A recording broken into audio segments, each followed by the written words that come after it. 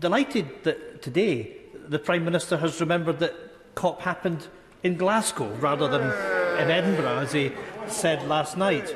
Maybe he could have led more from the front at COP if he had actually known what Scottish city the conference was taking place in.